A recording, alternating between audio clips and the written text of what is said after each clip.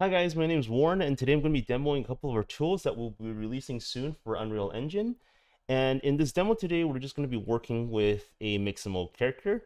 And we're going to be using some of our tools to kind of showcase what we do with characters and how do we get things kind of working better in general for a animation rigging workflow in Unreal Engine.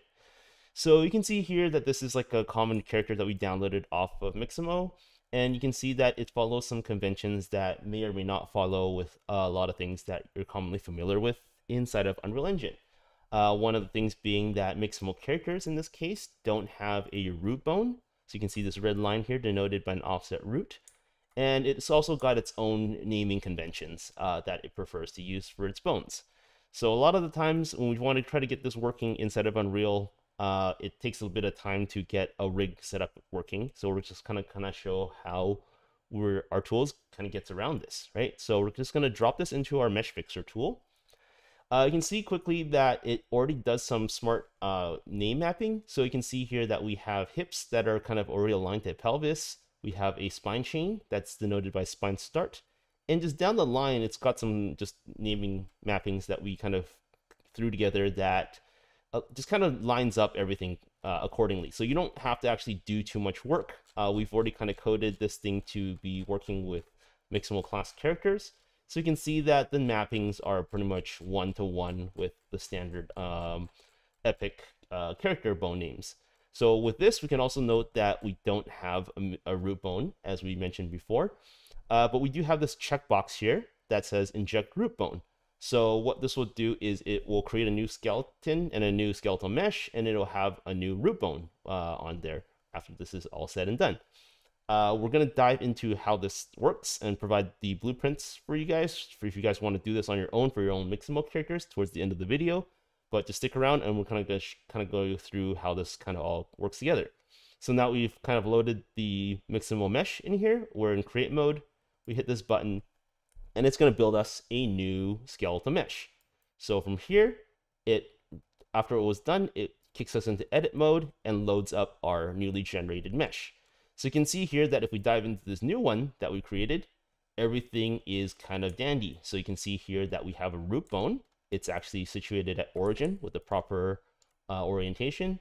And we have the pelvis, which used to be the hip, and everything's kind of aligned to the X-axis primary standard that you're kind of familiar with working with other characters in Unreal Engine. So you can see here that if we go back to the original mesh, it was Y-axis down the spine chain here. So, oops, sorry, go back up here, go back up here. It's good on the spine chain. So you can see it's the Y-axis. And then it kind of changes a bit down the arm. But now we have kind of a convention that we're kind of more familiar with. And the bones are also named the same, which is cool.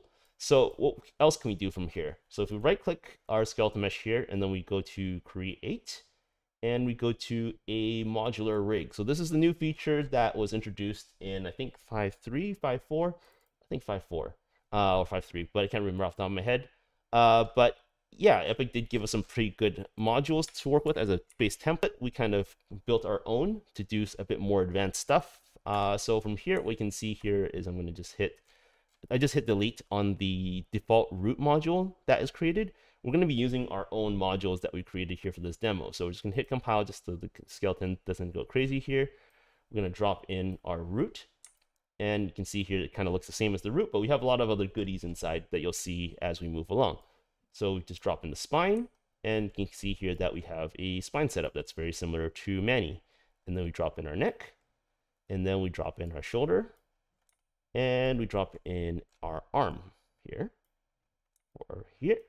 And then we also have the fingers. So what we can do inside Modular Controller, if this is your first time seeing it, is you can just select these sockets, shift click, shift click, shift click, shift click. Now that we have all selected, we just drop a finger module on there, and we have our fingers. Cool. Now, next thing we want to do is the legs. So we drop in a leg module, bam. And then we drop in a foot module here. Let's see, where's the foot module? Here. And we just have to go through and do some quick renaming so that we can get the modules mapped to the other side. So we just call the shoulder L, arm L. So bear with me a bit while I kind of quickly rename these guys. Thumb L, And I'm just going to fix this real quick just because this character has a weird fourth thumb that we didn't compensate for. Just to make sure that it's all nice and dandy. Call this index L. Call this middle L. And ring L. And pinky L is not. And then we just got the legs to do this really quick. So if you're in 5.5, this is going to be a bit nicer. The list has filters that you can kind of make it nice and short. But right now we're not in 5.5, we're in 5.4. So we're just going to kind of quickly grab all our newly renamed left side modules. We're going to hit mirror. I'm going to call this underscore L to underscore R. And it's going to do a transfer of the controls from one side over to the other. While you do this, you'll see that, let me just hit compile again. You'll see that the right side shoulder is a bit weird. That's because when we mirrored, it actually changed our variables with our mirror axis. So we're just going to flip that over, and this should make it nice and working for everything else. So I'm just going to do this. Yeah, just leave this alone actually for now. So yeah, so, oh, sorry, we just did it for the fingers too. So yeah, when we mirrored it, all these things that used to be 1 turned into negative ones. So we're just going to quickly do this. And the reason why we're doing this right now is you can see that a lot of these variables on the original modules were built into a struct. We've yanked out all the variables that were relevant into standard variables, and this allows us for us to use these modules in UEFN as well. So this is a main reason why we kind of built it this way. So, but unfortunately with the mirror function inside of Modular Rig, we have our controls or our variables flipped over as well. So we're just going to go and quickly reconfigure these so you can see that the mirror axis is a bit weird. They're at -1, so that's why you see the right hand is pointing down. So if you take these guys, flip it to 1, and our fingers are pointing in the correct direction now. All right, so now that we have our rig here, let's just hit compile and save, and let's go back to here. And we can kind of already do some pretty cool stuff with it now with a layered control rig. So you can see here that we got this setup here. We can already start animating it within control rig. So with the new setup now, we can also do a retarget. So let's say we take our Manny here, we take our Michelle here that we just newly created, and we load up a run animation on Manny, and we do an export with a retargeter, and we just export it to that location. So now that we have this thing here, we can drop that into here, and we can have an existing retargeted animation in a layered modular control rig that we can manipulate and change with additive animations. So this is not meant to be an animation tutorial video by any means, but this is kind of just a quick thing to show you how to get up and started with some of our tool sets. And if you hit refresh, because we have some cool metadata that we stored on our custom root node here, it will auto resolve the control board based on your control rig that you use. So you don't actually have to click this drop down box. You could if you wanted to, but you just pretty much work in sequencer. You select the control board will automatically change and update accordingly to the rig that you're working on. In the future, we're going to demo more of how this board eventually is going to work. We're going to add a lot more goodies before we actually release this thing out into the wild. But you can see here that we can already do some pretty cool stuff with both the control board as well as if you're used to the viewport, you can use the viewport, or you can even use the sequencer if you're more used to animating inside the sequencer. So yeah, I guess that's it for kind of the end-to-end workflow of one scenario of using a Mixamo character, taking it from a default state, injecting a root bone, and also moving the weights of the root bone to the pelvis, back to the pelvis, so that we don't have weights on the root bone, and then going through and creating a modular control rig using the new bone names that we kind of renamed everything to, and having it all line up perfectly to an existing control board that uses the same names as the standard Epic skeleton naming conventions. All right, so let's jump to how this kind of root bone works. I'm gonna post this in on what is it called, the paste bin for the blueprints. But just to quickly go through how and what it's doing under the hood. So the two key things we want to kind of focus on is these two guys, which is making a skeleton modifier and a skin weight modifier. These things are pretty much what you need to get up and running with modifying the bones names as well as weights. So you need to do the skin weight modifier to get the weights. So in the first top half of the section, so from this point upwards, we're going to be dealing with getting the root bone in there, right? So what we're going to do is we're just going to store the current bone name. So this is going to be called, I guess it was called pelvis or hip to begin with. Or sorry, yeah, hip, not pelvis, hip to begin with. It's just going to cache the name, and then we're going to collect all the children of the current hip node, or hip bones rather, sorry, into a list so that we can reparent them later. So then afterwards, we add a new bone underneath the current root bone, which is going to be hip. So we're actually just injecting another hip, which is going to be, or another bone underneath hips, which is going to be a sibling of these three bones. So it's going to sit like right here beside it. And inside of Unreal, unfortunately, you can't have two root bones, and you also can't move and reparent a root bone. So this is kind of how we're doing it. So we're going to create a new bone, going to move these three guys underneath that new bone, and then we're going to transfer the weights from hips over to that bone, and then rename everything back to the standard. Right.